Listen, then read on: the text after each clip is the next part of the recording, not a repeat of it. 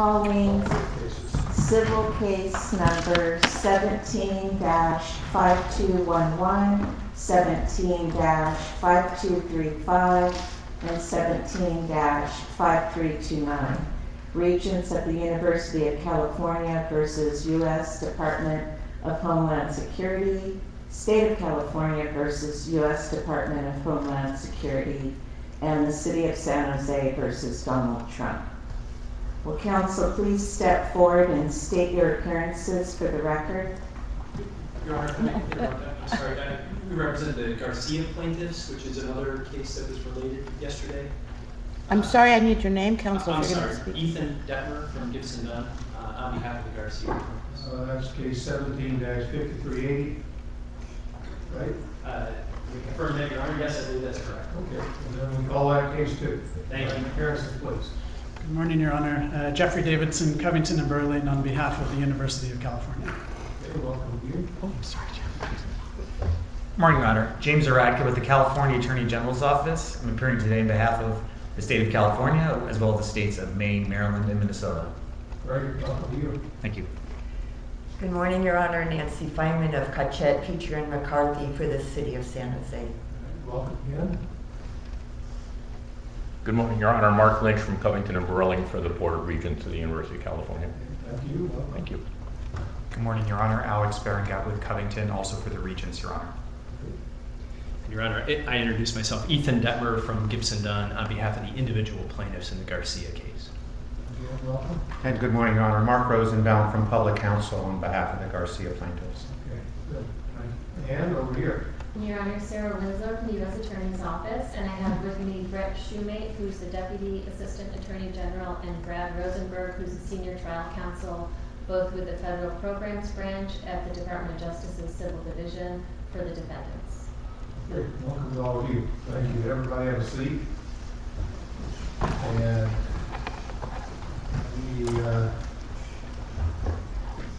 we need to come up with a plan to manage the cases so that we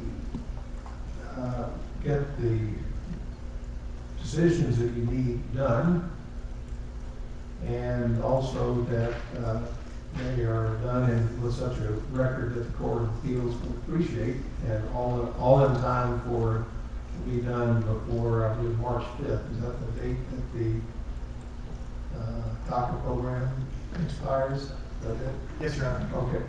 So we are working against a clock. That's why I called you in so quickly.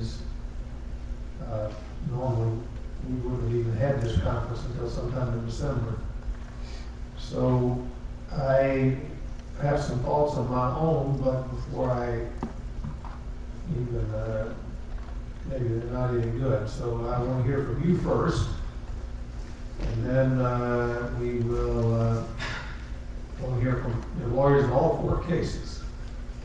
So are you all the same case? No. Okay, well, One at a time. Who's going to go first? Who represents the Regents? I represent the Regents. Okay, you get to go first, and after I hear from you, I want to hear from the government, and then we're going to go back and kind of back and forth and see what the various ideas are for managing the case. Okay, Regents get to go first.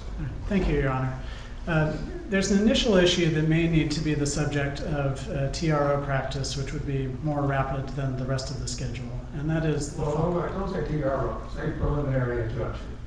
TROs are too fast for something this important, but maybe I can't rule it out, but preliminary injunction, provisional relief, I recognize as a possibility. But okay, well, what is that? What is it that's so urgent that needs a TRO? So that issue is the following. The federal government has said that it will not accept DACA renewal applications beginning October 5th. The problem is the individual DACA recipients have been receiving letters in the ordinary course telling them that they have 120 to 150 days to renew. That information that they've been getting by letter is not correct according to the policy. And so that may be an issue that needs relief prior to October 5th.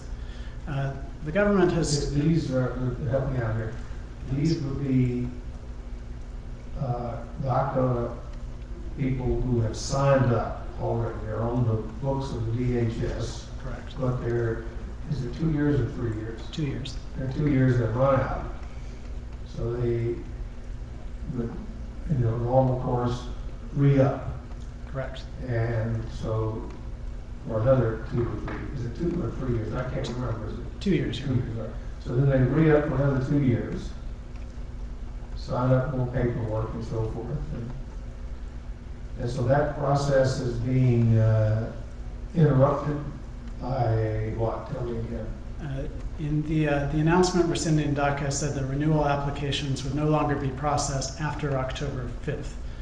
So it's possible that someone could receive a letter yesterday saying, as in the ordinary course, you have 120 days to renew, but they don't have 120 days to renew according to the policy. They've got 15 days to renew. All right, so just hold that thought. I'm going to come right. I don't want to interrupt for more than a minute, but is that correct that on October 5, renewal applications will no longer be entertained? You need to come to the microphone here. It's correct. Say your name again. Sure. Brett Shoemate from the Department of Justice, Your Honor. I didn't want to be very precise about what the policy says. October 5th is a deadline for filing renewal applications for individuals whose DACA benefits expire between September 5th and March 5th. So this is what DHS precisely said in the... Well, you're going too fast. Sorry. Say that there are too many dates in there. Please say it again slowly. If I can read from the policy memorandum, it says, Slowly. DHS will adjudicate on an individual case-by-case basis properly filed pending DACA renewal requests and associated applications for employment authorization documents from current beneficiaries that have been accepted by the Department as of the date of this memorandum, and from current beneficiaries whose benefits will expire between the date of this memorandum and March 5th, 2018, that have been accepted by the Department as of October 5th, 2017.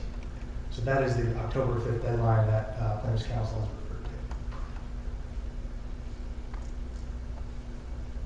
Just not quite. It doesn't quite seem like you're referring to the same thing. Explain to me again what the Regents. Explain to me what's about to expire, please. I think an example may be helpful. So suppose there's a DACA recipient whose status would expire in the ordinary course as of November 1. They have received a notice from the United States government some time ago saying you have 120 days to renew, aimed at that November 1 date. Under current policy, as articulated, if they actually filed their renewal on November 1, the government will reject that application because of this new deadline they've created, which is October 5th. All right, let's just pause. Is that correct? That's correct. Okay. Well, then that's a concrete example of possibly an imminent problem. All right, you can have a seat. Let me continue the hearing from the Regents, and then we're going to come back to you. May I address one other thing on October 5th deadline? All right, please. We had another case in the Eastern District of New York, and the plaintiffs in that case had asked that the government consider extending that October 5th deadline in light of the hurricanes that had impacted Texas and Florida. And I represented to the court in that case that DHS is actively considering whether to extend that deadline. And DHS continues to consider how to handle applications from individuals who are affected by the hurricane. So I just want to make sure the court has the most up-to-date Well, it's information. good to know, but that will only affect the hurricane victims. There might be people in California who would be affected that wouldn't have anything to do with those hurricanes. So. Right, Your Honor, we discussed this with Plaintiffs' Counsel this morning, and they raised the concern about these individuals who received these notices, and we assured them that we would take this issue back to DHS and for their consideration. Well, good, but you see their problem.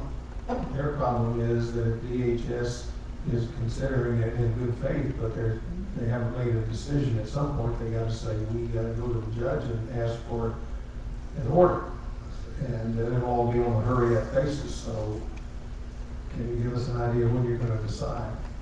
I can't give the court an idea of when DHS may decide. I would like to point out, though, that DHS made this decision on September 5th.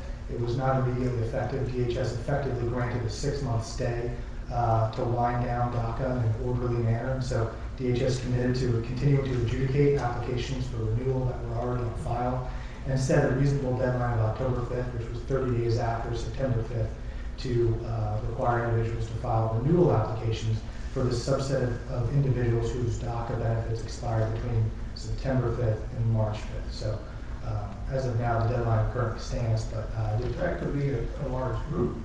That could be, I don't know, I'm guessing 20,000 people. So that could be a large number. Okay, you have a seat. All right, so one, let's put on the mental list the possibility of dealing with the October 5 problem. Okay, what else is on your agenda? So our overall view of the most efficient way to get to a ruling and subsequent appeals from that ruling is that we would file a motion for preliminary injunction. In order to... Why would you do that rather than just get this adjudicated so that you go to the Court of Appeals on a final record as opposed to a preliminary injunction record that goes up to the Court of Appeals on a much looser standard? And why can't we get it adjudicated in time to have you would then be up in the Court of Appeals before March 5th? There's a few reasons, Your Honor. First is that, as we all read in the newspapers, there's a potential for a legislative process that nobody wants to interfere with, and so nobody wants to interfere with the what? If there's going to be a congressional if there's going to be an act of Congress signed by the President that resolves on a permanent basis the immigration status of DACA recipients, that would be preferable for all concerned. Of course. And we would like to have breathing. Right. But how does that translate to a preliminary injunction? Just the politics of it. I even saw on TV the President himself wants the DACA thing to be enacted by Congress, right? He says that. The leadership in Congress says that's what they want. And I think the world is hoping that happens, but we have seen snafus before in Congress, so it might not happen. And somebody could say, well, yeah, we all want DACA, but we also want a big wall. And then they can't agree on that, and then nothing gets passed. That is a live possibility. So I think in the meantime, we got to do this according to the rules that govern us. I mean, the courts. I am not a politician. I am a judge. I got to go according to the law, and I think we can have a decision on the merits and have you in the Court of Appeals in time so that the Court of Appeals has a good record before March 5. That's my view. I think we can do it. Now, it's conceivable that we would have to do some of this on preliminary injunction. I understand that possibility, but yes. See, if you were to win a preliminary injunction, then you never want a trial. They want a trial. On the other hand, if you lose the preliminary injunction, then you want a trial immediately, and they don't. I've seen, I've been on the job a long time. That's always the way it works on preliminary injunction. Whoever wins does not want to go in, they want to just rest on that. So, I think we can decide it on the merits. Let me ask this, do we need discovery in this case? Your Honor, there is, some of our claims are Administrative Procedure Act claims. In order to adjudicate those, it's going to be necessary to have an administrative record prepared. On the timing of that, we've discussed that with the government. They anticipate they can produce the administrative record by October 13th. We've had discussions about it being even earlier, October 6th, but they were not in a position to commit to that this morning. Assuming that that administrative record is full and satisfactory and there's not a dispute about its contents, and one can always hope, That may largely alleviate the need for document discovery from the government, although there may be need for other types of discovery. But from our perspective, once we see what's in the administrative record and that's settled, we'll be in a much better position to know how much more discovery may be required. All right, that's a very good point. Let's hold that thought. Let's hear from the government on the administrative record point. What do you say to that? We agree with what the plaintiff's counsel has represented. We will make every effort to have the administrative record finished by October 13th. We'll go as quick as we can. Just want to reiterate, October 13th, man, we got a deadline on March 5. Your Honor, we do it sooner than that. we can certainly take that back to our clients and push them along. How about if I order it? And we will meet with them. I think October 6th sounds like it ought to be done. I have emails and everything. You know, I used to work in the Justice Department years ago, and I learned one thing about administrative records. The government always puts in there what helps them, and they leave out what hurts them. Like memos, in those days it was memos, they didn't have emails, but if there's an email that hurts your case, that it's got to go in there. It's got to be in the administrative record. It can't just be the select stuff that supports your side. So you got to do a good job on it, but it can be done. You know, you're the one, the government is the one that has created the urgency by putting a deadline. And we got to take that, and I respect your deadline, but at the same time, you got to respect the fact that I got to get the case done. So October 6th is when you ought to give everybody the administrative record. Yes, Your Honor. We think your suggestion to get to final judgment quickly makes a lot of sense in this case. We're prepared to brief this case quickly. And if I could throw out a suggested briefing schedule. No, not yet. Okay. Not yet, because I'm going to give you that chance. But okay, October 6th is going to be the October 6th administrative record. All right. So now let's go back. So let's say we get the administrative record on October 6th. Your Honor, may I make one more suggestion on the administrative record? In order to avoid a dispute about the contents of the administrative record, which can slow things down, which we don't want to do, our request would be that we be permitted to serve a targeted set of requests for production, which would set out what we as the plaintiffs think ought to be in the administrative record and set the parameters for that discussion. Give me a couple of examples. So for example, there may be a question as to whether General Kelly, when he was the Secretary of Homeland Security, he issued a memorandum rescinding a number of other deferred action programs, but leaving DACA in place.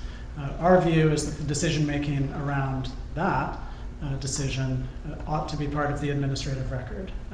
And so we would serve document requests that would say, produce all records in connection with the decision whether or not to rescind DACA beginning from inauguration day forward, so that we would all have something to look at. And if they referred to DACA, or whether it just referred to deferred action of any type. We would have to think about what a reasonable scope would be. There's a number of deferred action programs. You know, for example, dealing with widows and widowers, you know, that wouldn't be related to this decision. But they got terminated? A number of them did. There may be some that are still in place.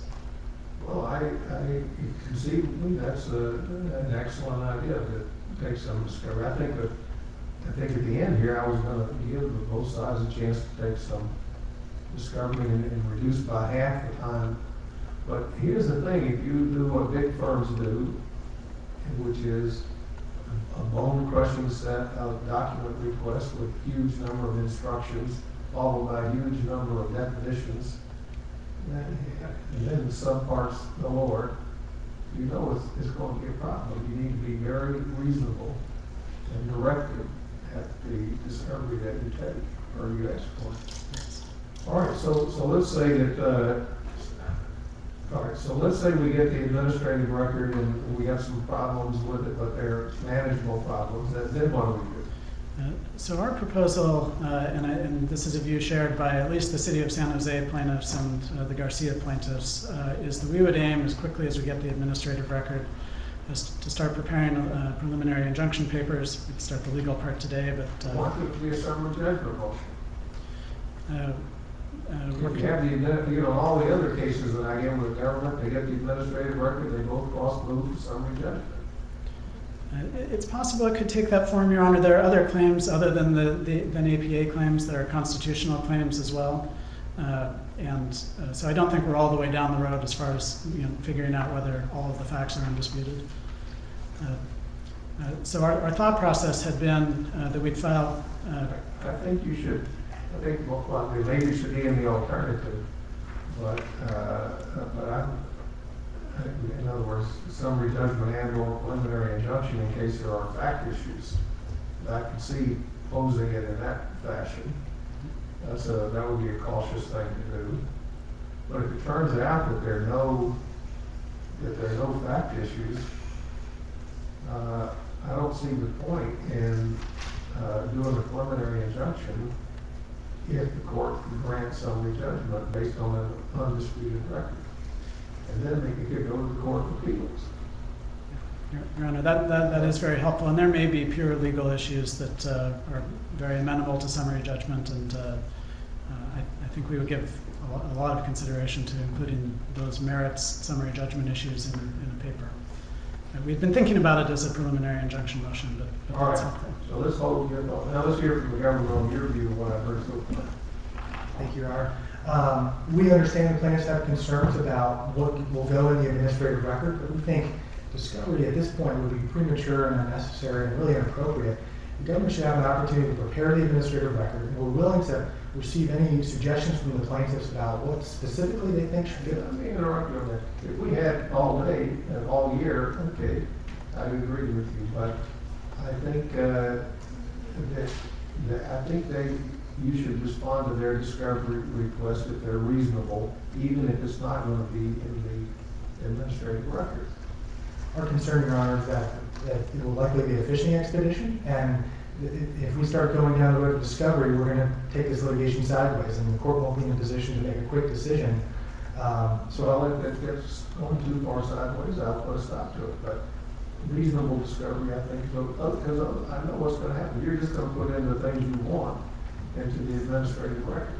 So this is kind of a thing that helps keep you honest, that shows some of the things you don't want the court to see. And then there'll be a separate question whether it should have been in the administrative record. So I'm going to let them have some discovery on this, but let's go to your broader point about what do you think should be briefed in this case? What should be the schedule? So, Your Honor, we believe that the government has a very strong motion to dismiss. And so our view coming into the hearing is that we should be permitted to file a motion to dismiss quickly within 30 days to test the allegation. 30 days is not quickly. You'd have to be a lot quicker than that. In the alternative, Your Honor, we are comfortable with the suggestion that we do cross motions for summary judgment. So I do think the court could get to final judgment very quickly. So one approach that we've just been considering over here is we could do opening cross motions for summary judgment due on December 1st, the second brief due January 15th, the third brief due January 29th, February 15th, and then a fourth brief due sometime in the end of February. Then the March 5 would come and go. And then we would have to, almost certainly have to have some kind of preliminary injunction in place. We can't let the program expire without a decision, right? Maybe you win. Maybe you win totally. I don't know what the answer is on the merits, but I don't like the idea that we're fiddling while Rome burns and then suddenly the program is expired. I think we got to have a decision well in advance of March 5 so that this can go to the Court of Appeals. Maybe you win and go to the Court of Appeals. Maybe you lose and go to the Court of Appeals. I don't know that yet. But this is, see, you all are approaching this like big law firms and just long-winded. You can do this on a fast basis. You can work hard and get it done. To get this brief and a well brief in time, then to put the burden on me, I have to go through it all. But I'm worried about the people involved that The DACA people are looking for a decision. They don't want to wait till March 5. Your Honor, our suggestion was for a quicker schedule that I think would be acceptable to the government, while still leaving some breathing room for the legislature, which I don't want to pass up. But we were thinking of filing a preliminary injunction motion and motion for summary judgment November 1st. That may seem slower than Your Honor would prefer. There's reasons for it. You're giving me yours here. Okay. Our brief, opening brief, November 1st. The federal government's response, December 6th. That's a Wednesday, right? That is a Wednesday. All right. And their response when? December 6th. That's too far out. That was their request. We're happy for that to be as short as the period is. And then our reply, December 20th. Too far out. And then the poor judge gets on Christmas Eve, you want me and my staff be going through all of your paperwork over the Christmas holidays while you all go off to have fun. See, did you think about that? I mean, I will be here working on a lot of things, but December 20, all the briefing is done, right? Your Honor, we certainly were not expecting the court or his staff to be working over. Well, we will work on it. But we're going to have a more contact schedule than that. We're happy to have that. All right. Okay. I'm going to give each of you a chance to say one more thing, and then I want to hear from some of the other lawyers, and then we're going to come back and let you have more to say. So you get to say one more thing, please, on case management. There are some claims in this case which relate to due process in the context of information sharing. So under the DACA program, applicants were assured that the information they provided in support of their applications would not be used in connection with immigration enforcement. That is, the government would not use that information to deport them or their families. In the order rescinding the DACA program, there were some changes made to the language that the government used to describe the circumstances under which information would be shared with the enforcement arms of the government. We have asked the government about that in the context of our meet and confer discussions, and they were able to confirm this morning that their understanding is that the policy related to the use of information provided with applications has not changed. And that representation, we think, is important to put on the record. Is that true? That's correct, Your Honor. Our understanding is that the information sharing policies remain the same. They have not changed, but I would just want to be very clear that even the old policy said clearly that it could be changed, suspended, or revoked at any time. So just want to make sure that's clear on the record. Well, are you trying to say that they are changing it now, or do you? What is the policy of the government now with respect to when that information can be shared with other law enforcement agencies? I want to be very precise. So if I can get my notebook, I can point the court to precisely where that is. But questions 19 and 20 on USCIS's website. So our guide explains clearly when information can be shared. But it's very clear in saying these policies can be changed or revoked at any time. It doesn't create any substitute. So it hasn't been revoked yet? No, our understanding that it has not been revoked and that the current administration is following the same policy as the prior. All right, does that satisfy you? It does, Your Honor. All right, thank you. Okay, let's hear, you get to say one more thing. Thank you, Your Honor. Just, we would want to make sure that however much time the plaintiffs have to file a opening brief, we would have an equal amount of time for the government.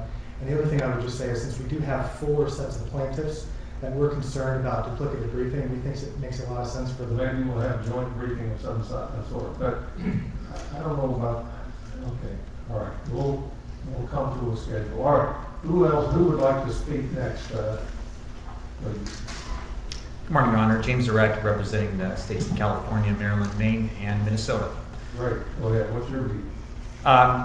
Your Honor, we share your desire to have this decided in a prompt manner. Clearly, there's a lot of uncertainty out there that's really causing possibly unnecessary grief. We do share both the Counsel for UC's belief that there should be some possibility for the legislative process to go forth. We obviously share your view that's not something that you cannot rely on or take to the bank in any way. And our view is that having this case resolved in an expeditious manner while allowing some time for that process to play out there's an appropriate balance to be struck there. And we think that having some time, not getting a decision, not getting a ruling before year's end is important to allow that process to play out. So we're amenable to the vehicle that you discussed, cross-summary judgment Well, motion. I suspect that if we did anything close to what the schedule I just heard, the decision would be in January, maybe even February, but I doubt that it would be by year's end. That seems appropriate. Unless it was a request for provisional relief, then I might have to act more promptly. Right, that seems appropriate to us, Your Honor. And let me just, I hope this is clear, that the very first issue that was brought up, and the term TRO was used, not a term you favor, but that specific issue is for a very discrete group of folks, so that anything that came out of that would not apply. As we talked about it, I guess I understood that. But Okay. even then, I think you could cast it in terms of preliminary injunction motion on that limited issue. I'll also say, may I speak to discovery briefly? Of course. So we agree with the idea of helping to craft what the administrative record looks like and/or additional documents pertinent that may not have made their way into that record via some discovery requests. We also think that it may well be necessary for us to probe further into the administrative record, or what was not in the administrative record, with some other discovery mechanisms. Request for admission, interrogatories, request for production, and possibly depositions, because of some of the issues at play here, which involve some issues of what the decision makers were reviewing when they made the decision, how they reviewed those materials. Those are decisions that could not be reflected in the administrative record, but are important to determine whether a claim that the decision was arbitrary and capricious would succeed or not. So as we make this schedule, we think it's important to consider that may be necessary. Very hard for us to say at this point without having the administrative record, but we want to leave that possibility open. Okay. And with that, I think for now, that's all I'd like to say. Thank you. All right. Who's next?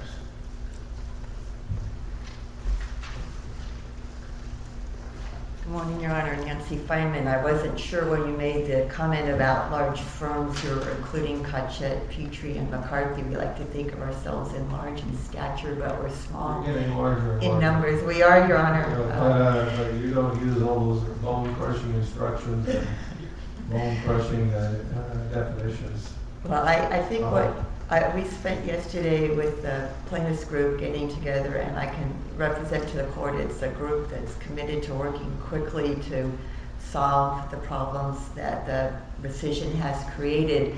I think from our viewpoint in San Jose especially, we need the administrative record to see what it is, and we are going on from yesterday and the November 1st schedule on an October 13th date. And today when we were talking, we met with the defendants this morning, so we've talked out many of these issues to try to make this more efficient, and I think we'll be able to work very cooperatively with the government. That October 6th date will help, but we want to make sure that we have enough time between the time we get the administrative record and any first filing that we don't have to say, Your Honor, hold off. We have kind of the issues. So we thought about a 3-week time before we filed would be fine. So the November 1st date we thought was a realistic, efficient date. And then I know the problem is Thanksgiving, which isn't a problem for lawyers, but if you have something that's due either right before or right after, it really does affect the staffs of the attorneys. And it's a little bit harder to ask them to give up their Thanksgiving holiday, so that's why we were reasonable with the December date. But I think that can be crunched to get it done. But the last thing to consider is there is a lot of work through a lot of the groups involved in this case with the legislative solution and pointing that, and we don't want Congress to be able to say, well, Judge Alsup is resolving that. We don't have to do anything. So making sure. Well, I thought about that very problem. Honestly, I don't like being in the position where somebody could blame me and say, well, now it's in the courts, let's just let the courts decide it. Okay, I am worried about that. And that's. But here's the flip side of that. If we go slow somehow because for that reason, then we could easily wind up with the March 5 deadline coming and going with no decision. And because it's not a foregone conclusion that you would get a preliminary injunction, you have to earn it and show that you're entitled to it. So I don't like being in that position either. Yeah, So we gotta. I think that the prudent thing to do is to get this case decided before March 5 comes, and then let the legislature do whatever it's going to do. You know, the problem is broader. As I understand it, you all are trying to reinstate the DACA program, but the DACA program doesn't even apply to everybody who is in that category. They're date problems. They're date deadlines. And if you're not a certain age at a certain time, you don't even qualify for the program you're trying to save. So that there's a broader legislative problem than just as important as DACA is.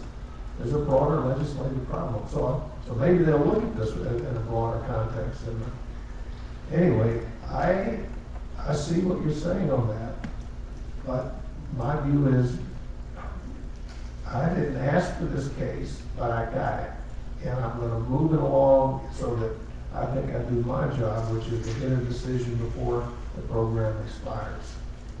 Well, the city of San Jose thanks you for that, and I and my firm and the rest of the Plaintiffs' Council, I think the government are committed to do whatever. I think we were thinking preliminary injunction first, though I think we've been writing notes, and the plaintiff side is thinking that your idea of a summary judgment and preliminary injunction together is a good idea. You can imagine a scenario where it could be that under the law you lose. Absolutely. Right. We've thought about it could be under the law you have raised a fact question that where you would win if it was a certain scenario, but we don't know what. So that we have to get more discovery, maybe even have a trial. But in the meantime, possibly there would be a preliminary injunction. That because you might meet the standard.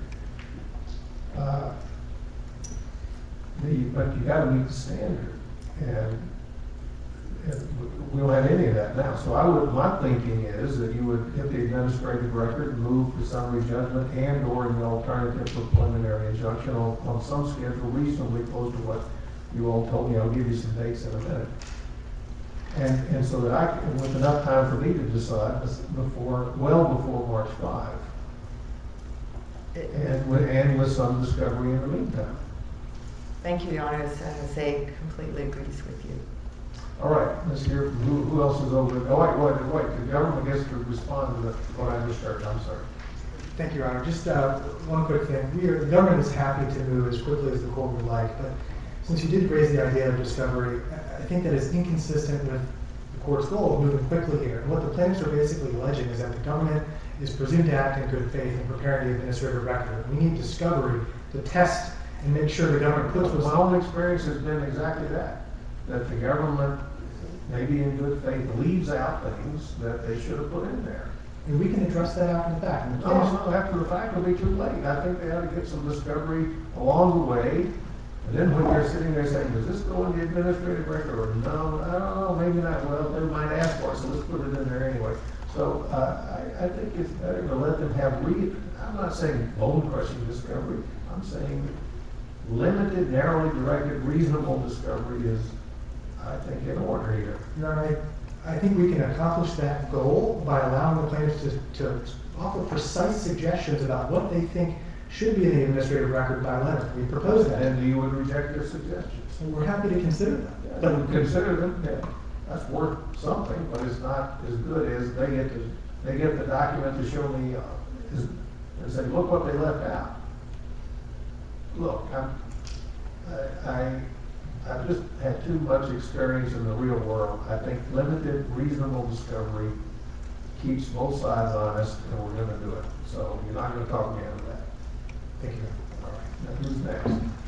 Thank you, Your Honor. Ethan Detmer, and I'm at Gibson Dunn. I'm a partner at a large law firm, but I do promise. Yeah, that's firm. I've heard of that. But Your Honor, I will say I am not a fan of bone-crushing discovery, and I think that Your Honor is exactly right that limited and focused discovery in this case makes a lot of sense. And I will give as an excuse for what I'm about to say that we've only been in this case since Monday, thinking about these issues since January. But what Your Honor said this morning reminded me very much of what your former colleague, Judge Walker, said at the beginning of the Prop 8 trial when we filed that complaint and all thought we would have a PI motion. And he said something very similar to what Your Honor said this morning, which is why not develop a real record so that when this matter goes up on appeal, the Court of Appeal has the full benefit of a full record. So I think, and I've conferred with some of my colleagues as we were talking this morning, but I think, the UC is, I think, on board with this, as is San Jose.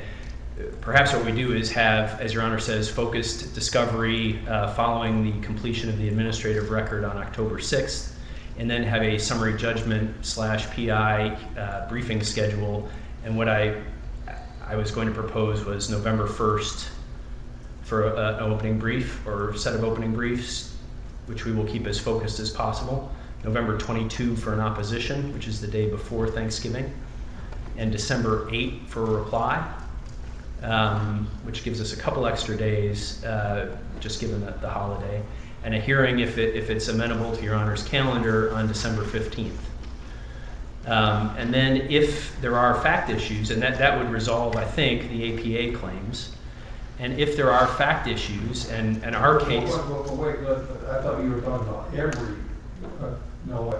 So that would just be for the APA statutory, there would not be the remaining claims? Well, I guess what I would say, Your Honor, is the APA claims, I don't believe you have trials on APA matters, and so I think the APA claims would have to be resolved via some sort of briefing. I think the other claims may or may not be in, depending on what the parties think is appropriate on those claims. What do we do about the other claims? Well, Your Honor, I was going to propose that if there are limited fact issues that remain, and frankly our case is in many ways a reliance case, our own plaintiffs, our own clients' reliance on what the government has told them over the years and what the government has promised them. If live testimony makes sense, we have a short bench trial at some point in late January or early February if there are issues that remain to be resolved following the completion of the briefing and the hearing. So give me one example.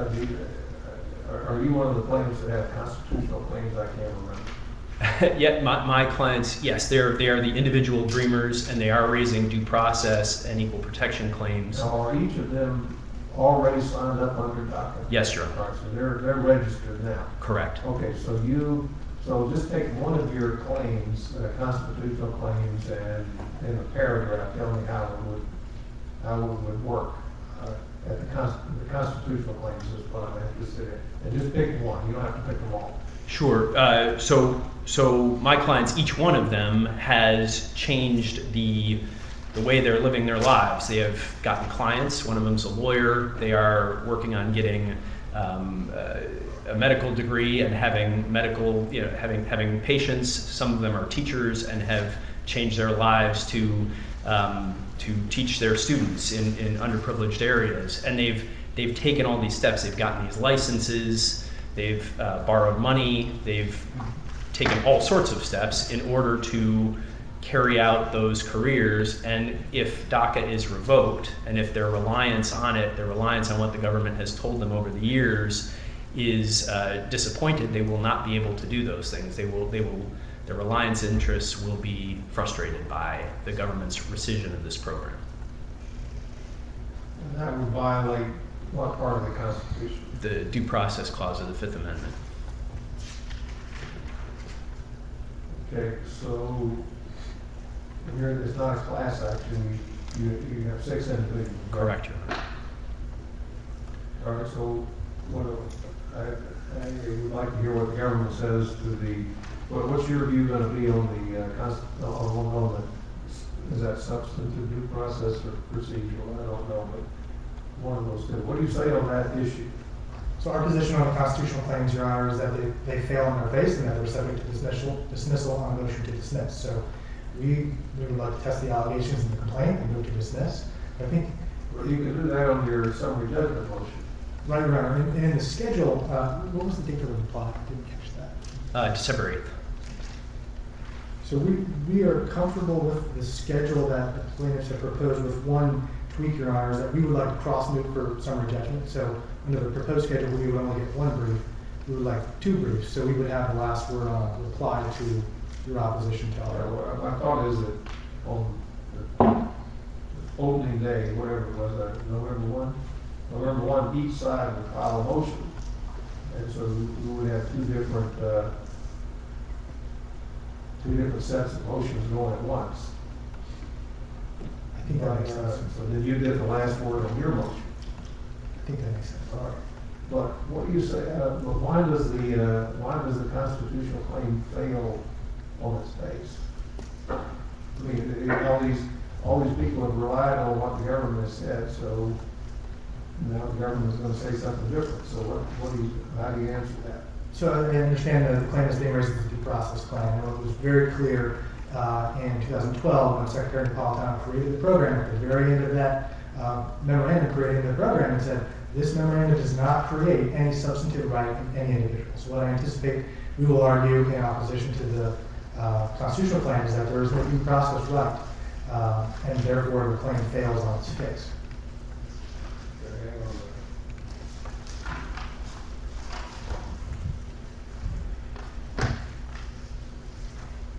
I've got the June 15th, 2012 right here, signed by Janet Napolitano.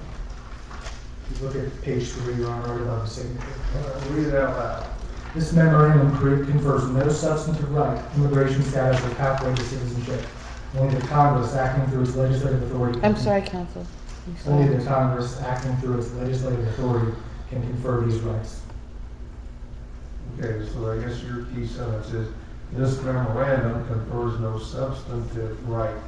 Let's just stop there. So what is your answer to the caveat that Secretary Napolitano put in the memorandum that you rely on? Your Honor, in our complaint, we quote high government officials of both parties that have over the years said over and over again that the Dreamers, as my clients are typically referred to in the media, can rely on this program, and that they should rely on this program. I will point you to paragraphs 41 through 47 of our complaint. And I'm interested. I haven't read it yet. I've read a lot of the stuff, but not that. Read out loud for everyone's benefit one of the key people's statements there. The most recent one is paragraph 47 in our complaint, and I'll quote, on April 21, 2017, President Trump said that his administration is, quote, not after the Dreamers, and suggested that, quote, the Dreamers should rest easy. When he was asked if the policy of his administration is to allow the Dreamers to stay, President Trump answered yes. That's the most recent of these statements, and there are a number of them both in writing and orally and in tweets. And I'll give you an example. One of my clients, who's a lawyer down in San Diego, she has been expanding her practice earlier this year based in large part upon these types of representations that she's heard from President Trump and Paul Ryan, Senator Lindsey Graham, and others, and as well as the memorandum that Secretary Kelly issued earlier this year, which rescinded all immigration policies of the Obama administration except for DACA.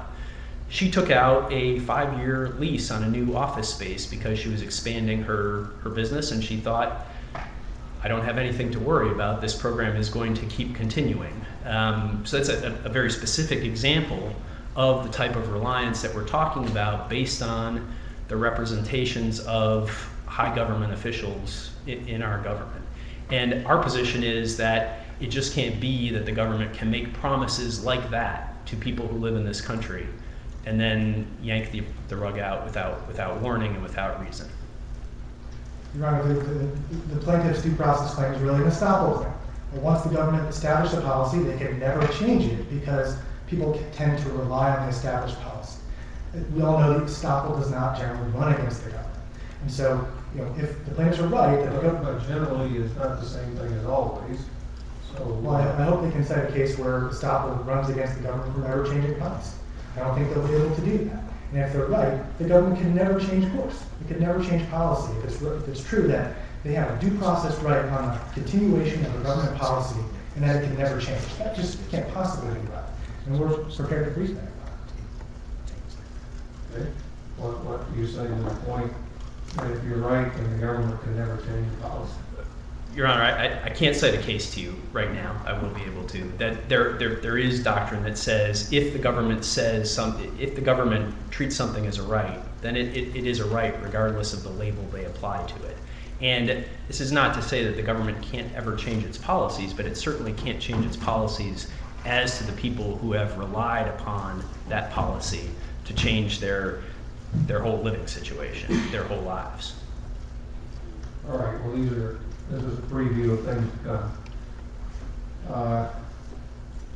But let's continue to pause over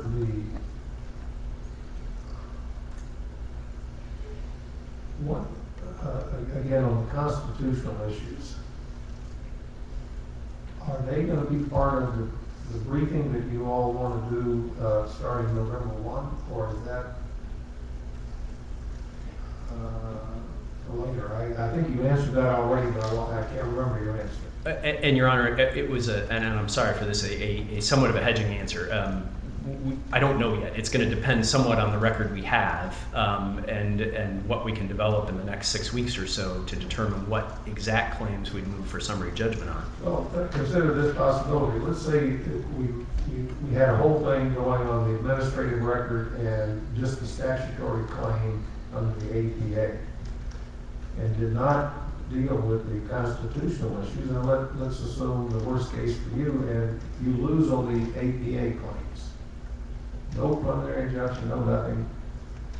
So then where are we on the constitutional claims, and will that be impossible to decide in time before March 5?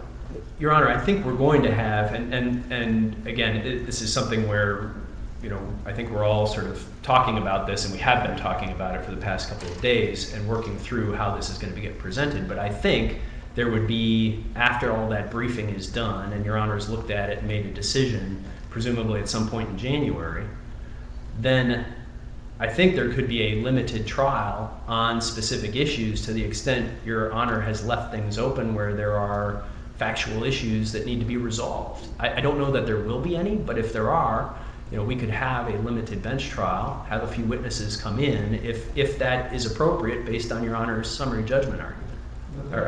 See, but honestly, I don't know what the law here is on whether or not your theory that somebody who relies on statements of Lindsey Graham on the TV, whether or not that's good enough to create a right when the doctrine says it doesn't create rights.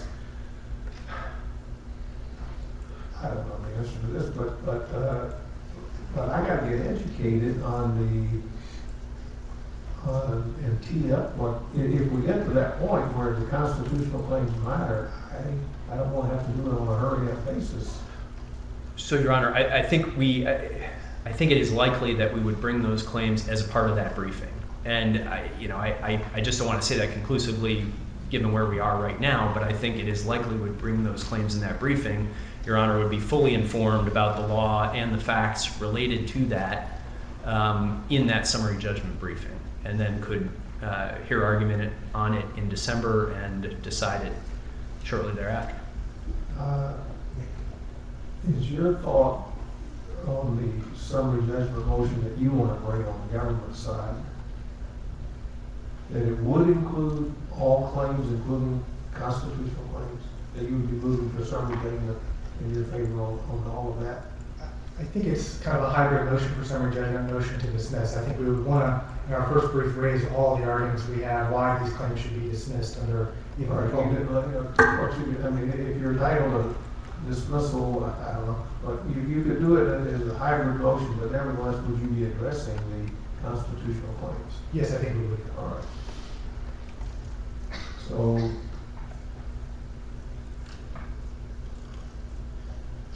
if we got to the end of it, and let's say that I thought that it should not be dismissed, a constitutional claim should not be dismissed, that's not the same as plaintiffs win on the merits. It just means they live to fight another day.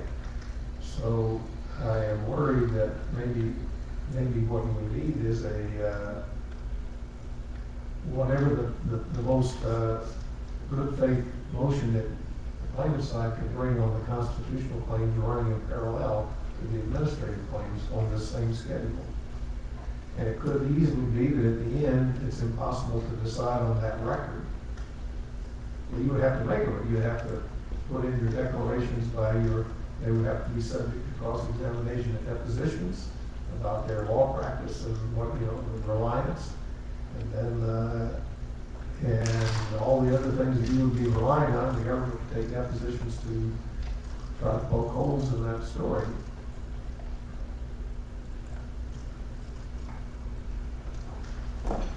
All right, here, I think we ought to be looking at this schedule. Wait a minute, have I given everyone their chance to talk? I've lost track of so many lawyers. Who has not had a chance to talk? I've spoken, Your Honor, but I did want to address a couple of points very briefly, if that's okay on this. I'll just say that, and again, this is all preview, but just to say that boilerplate in the memo, in the Napolitano memo, is just They that. always call it boilerplate whenever they don't like it, and whenever they do like it, it's the centerpiece. Of course. All right, but it doesn't say this is boilerplate. Right. The DC Circuit has a strong line of cases, though, that type of boilerplate does not determine whether it creates a right or not. So just to say that. And then the other preview is that on the estoppel issue, the Ninth Circuit does have a very strong strand of case law saying that estoppel against the federal government in the immigration context is permissible. What's the name of that decision? I don't have it in front of me, Your Honor, but there are a number of cases, and we will brief them fully. But just to say, again, previewing that. Thank you. So you're saying that the Ninth Circuit has said that the normal rule is estoppel against the government does not apply. There's a long-standing Supreme Court decision on that point. That's correct. And you're saying the Ninth Circuit has an exception in immigration cases that you think applies in this case? I would say, I would couch it in terms of following Supreme Court law, which does not rule out entirely the possibility of estoppel against the federal government, and finding that in immigration context, given the incredible stakes, that they will recognize as appropriateness. By maybe tomorrow, send me a letter. No argument, just send me the citation for that decision. I'd like to read it. Yes, Your Honor. And maybe multiple citations? I think there's a few cases on point. Well, you said there was a line of cases, sorry. I'll give you one or two that are long in that line of cases. But make sure you said it's Court of Appeals, right? Yes, sir. Yeah. Very well. I will, Your Honor. Thank you. Okay. By the way, I'm going to appoint Judge Sally Kim to be your discovery referee and cut in half the time for responses on all discovery.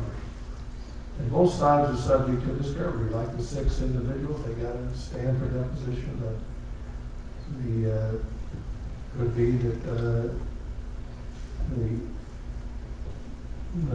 Janet Napolitano, she was present at the creation. She might be subject to deposition too if they want to take her deposition.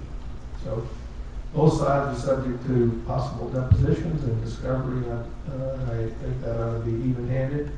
But the time for response is cut in half, and Sally Kim will be your discovery master. The October 6th is the administrative record date. Both sides can move for summary judgment and/or preliminary injunction and/or to dismiss. On November 1, oppositions, November 22.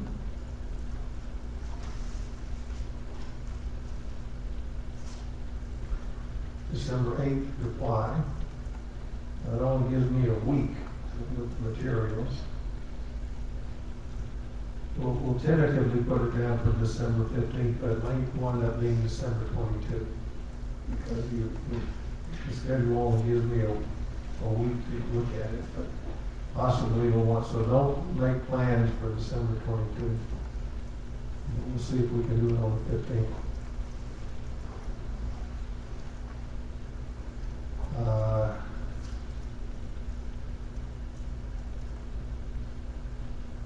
I think we should have at least these tracks. And can the plaintiff do this on a joint basis, or do you need? Can we do one joint brief?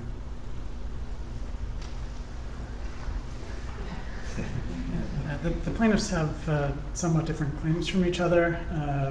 I can certainly say that our intention is to file a joint brief, and we will make best efforts to do it, and we can commit to not having overlapping arguments. Well, I want you to do more than not have overlap. I want you to have one joint brief, and then if you each have unique arguments in addition, then you can supplement with that. Like a Supreme Court opinion.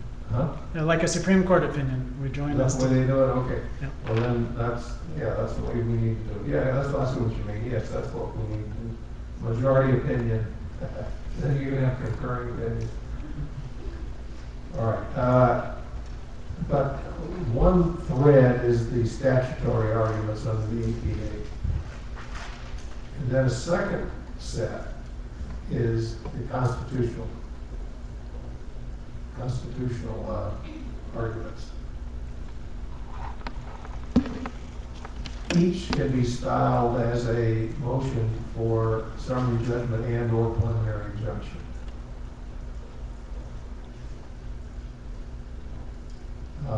Please try to honor page limits. I will be generous on giving you more, but please try your best. But each of those have it. So you get 25 pages on the constitutional one, 25 pages on the statutory. That would be the opposition to both of us. So you'd be over on the government side, you'd be doing two sets of oppositions. If you wanted to file a single, that'd be okay. But then we come to the replies that follow the same format. You would have the constitutional reply and the statutory reply. Meanwhile, the government, I'm sorry, you go ahead and whisper in his ear. I want to make sure you understand. Meanwhile, the government has its own thread going. And you file your motion for dismiss and or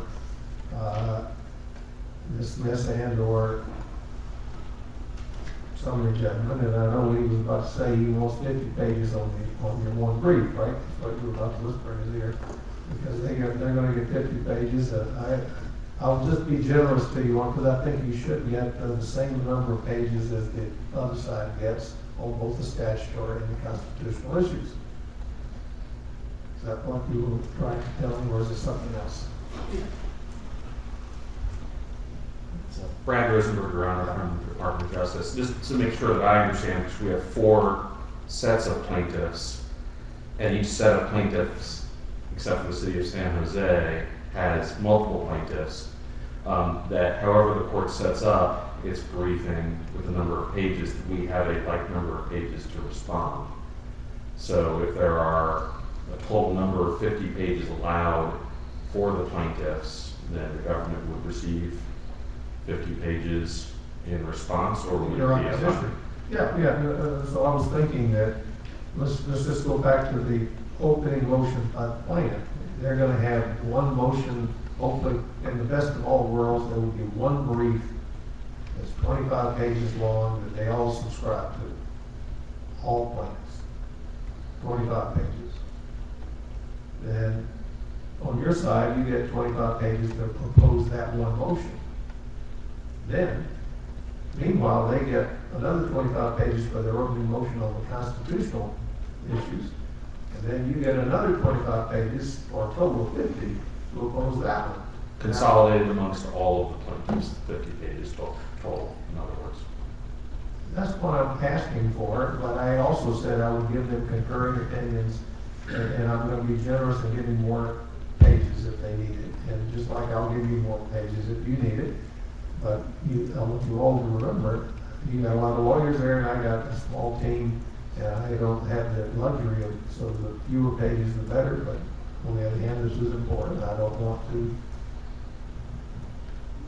anyone to miss out on an argument that they feel they gotta make. Do you understand what I'm saying? I understood, and I appreciate that. Good. So now, but meanwhile, in addition to all of those pages, on your own motion, you get your 25 pages to move to dismiss and or for summary judgment.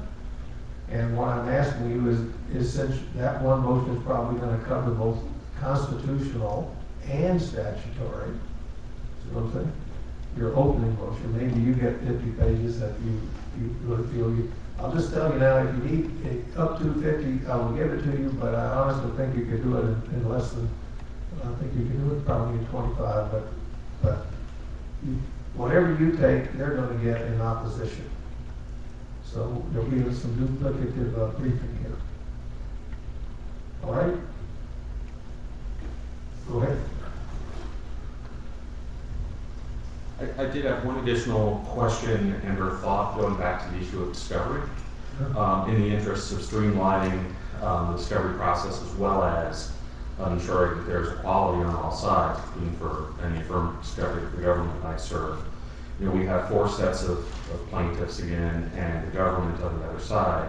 And the federal rules provide for a limit to the number of interrogatories that the parties can serve.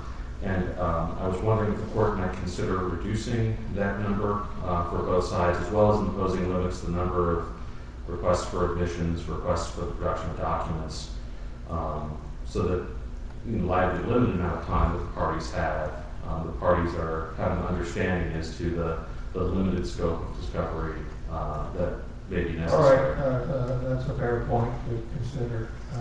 Let's say take all of you on the plaintiff side as a group. Can you live with 20 document requests and 20 interrogatories?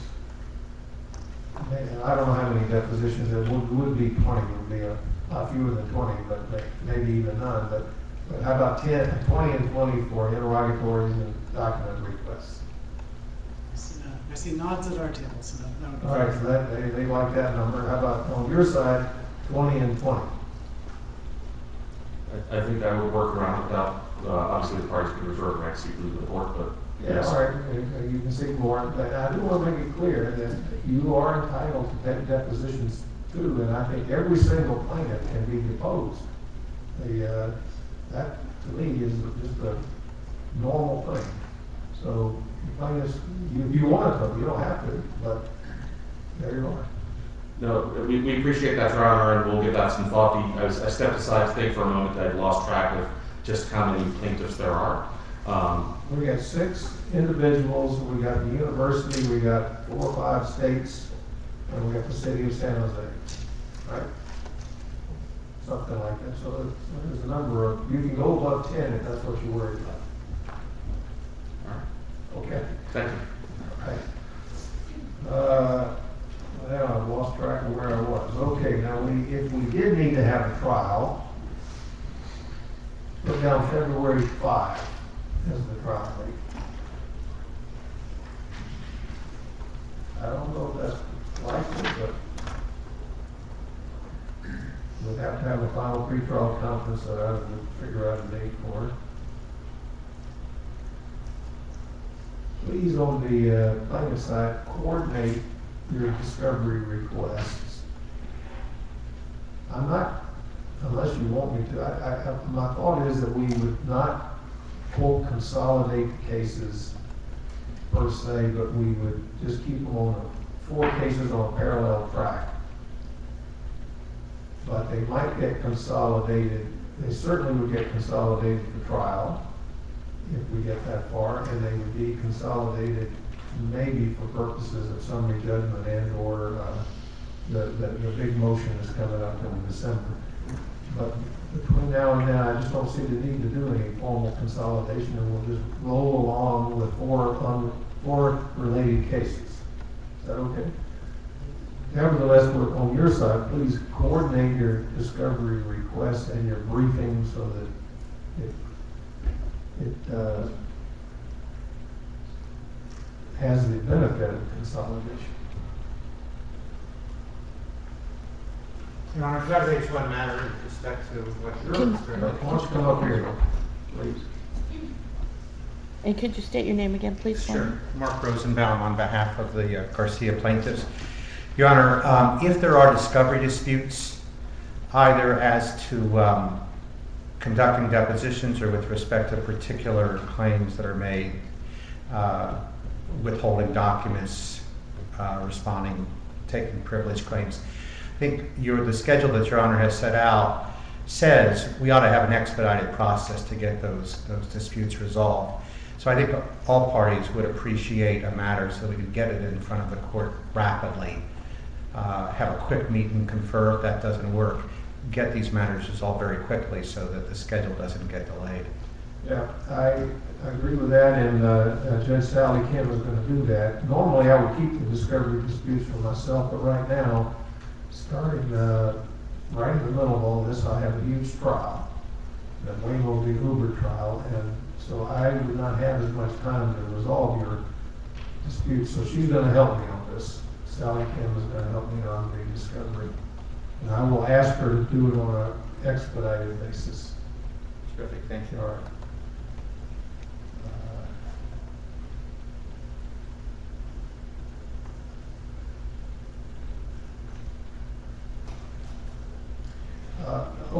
One other thing I should have mentioned right at the outset. Have you done your initial disclosures under Rule 26? I doubt it. But don't you need to do that properly? We have not done it, Your Honor, we had been thinking that in the interest of time and because everything's moving so quickly and discovery requests are going to go out, that maybe the 26A disclosures would be swept in, but we're also happy to put them together as No, you got to do, the rule says you got to have a Rule 26 disclosure. Unless everybody agrees to just waive Rule 26 disclosures, I'll let you do it, but everybody would have to agree to that. You know, I need to think about that, Your Honor, but one possibility, I think from the government's perspective, the submission of the administrative record would probably be the equivalent of. Yeah, but how about on the constitutional claims? That's just, I mean, if you want to rest on that, I have a feeling that later on you would say, no, there's more you want to put in. You know, I suppose if the court were to set, and we would be open probably to discussing with plaintiffs whether or not it makes sense to waive a requirement for Rule 26 disclosures. I think that's something we need to think about. It's a fair point. Alternatively, to this extent that the court were to set a deadline, we would suggest that the court set the same deadline as for the submission. All right, October 6th. I'm going to say October 6th is when your Rule 26 disclosures are due on both sides. Very well. Okay? That's initial disclosures. Initial disclosures, all right? And please follow the rule and do it the way the rule specifies. Rule 26, not my rule, the big rule.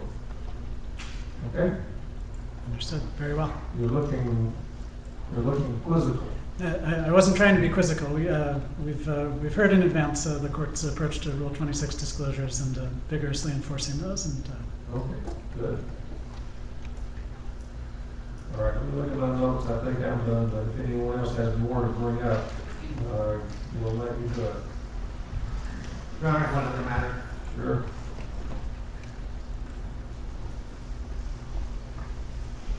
I know there'll be requests on both sides for the submission of amicus briefs. Does the court want to suggest some dates so that we can tell the parties? Here's the problem with the amicus briefs. If they come in, they should come in at the same time as the side they're supporting so that the other side can then respond. Otherwise, they don't get a chance to respond. You know, the Supreme Court has a very practical rule on that. So you gotta, if somebody's going to submit an amicus brief, they're due on the same day as the brief that they're supporting. That's perfect. All right.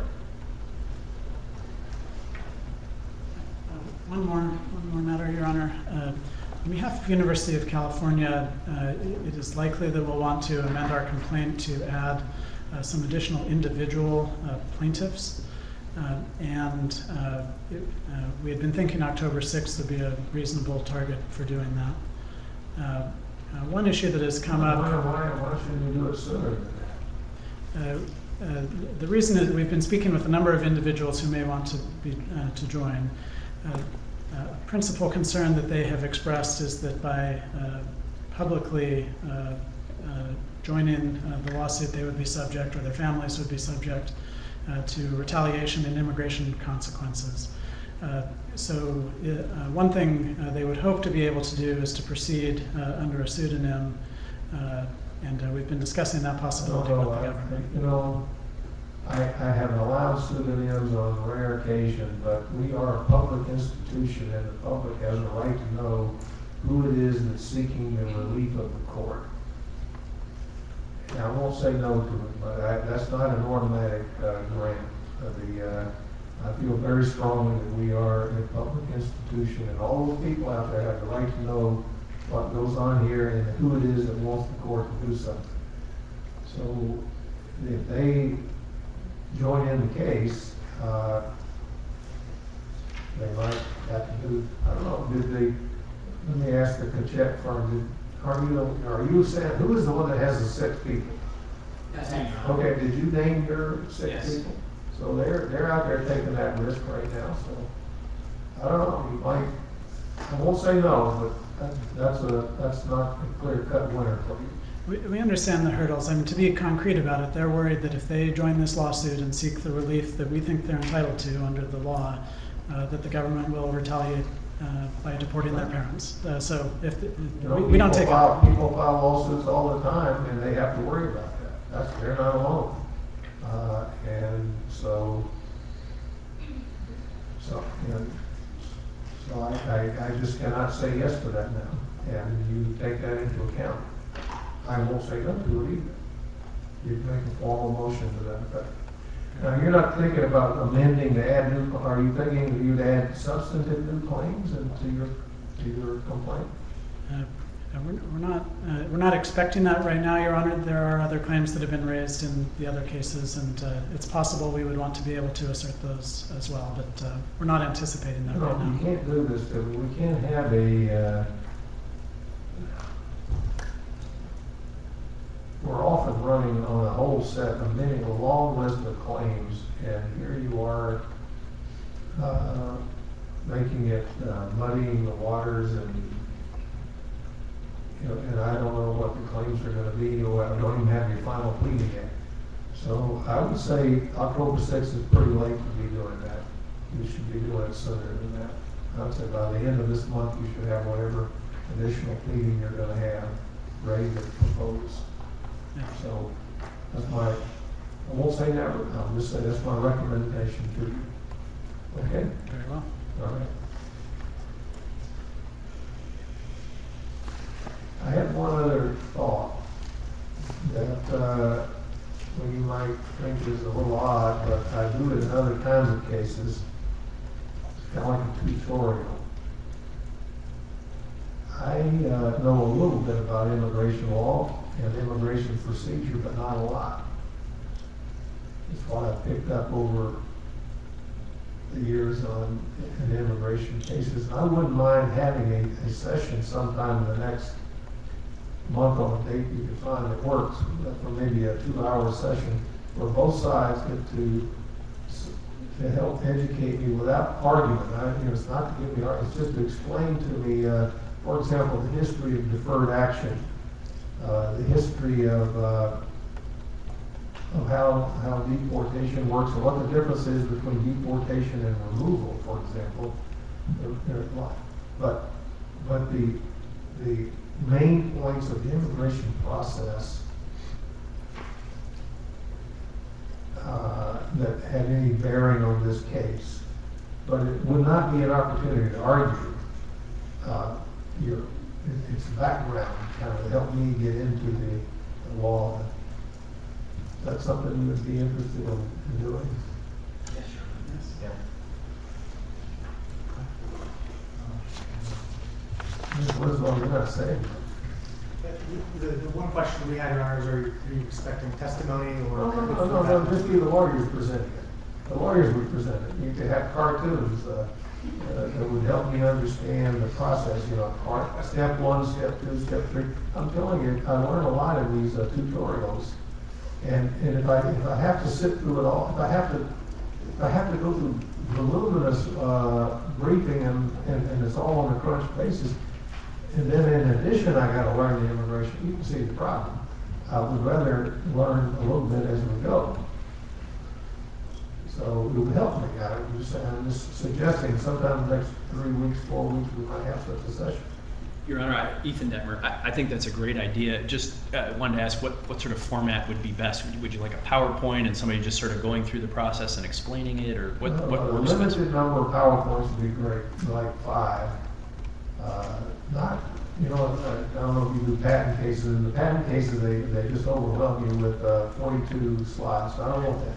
It would be 3 or 4 slides, maybe a big poster board where you would lay out, here's this step 1 in the process, step 2. You could, another one would be how the DACA program itself has been. I bet you both would almost stipulate to that, but you all know it, I don't know it yet. So how the DACA program has been implemented.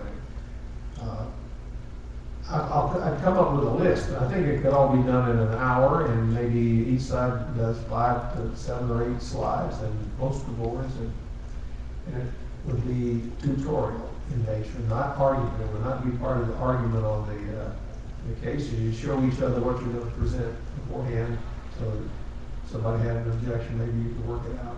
Welcome the opportunity. Your What do you Honor. think of that idea? Lawyers doing it. I think it's a good idea. Oh, okay, good. Do you have a date in mind, Your Honor? It depends a bit on things that I don't want to get into right now, but yeah, it would be around 3 to 4 weeks from now. It'd be roughly about a little bit before your first brief is due. Do you want to just send us an order on the date? Yeah, I would give you an order on that. You know what might be helpful, Your Honor, if the court had specific You questions. gotta come up here, the court reporters can't.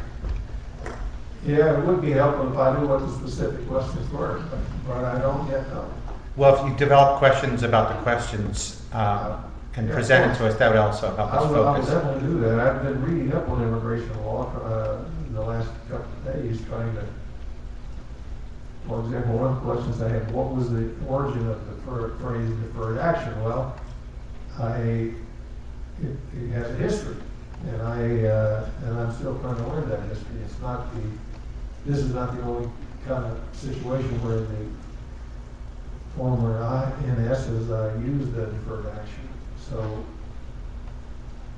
but there are other phrases like that. I can't remember what it was. I had another one that had me going for a while. So I will give you a list of some things, but in general, it's how the immigration process, the removal process, here's another one I had. Is it true?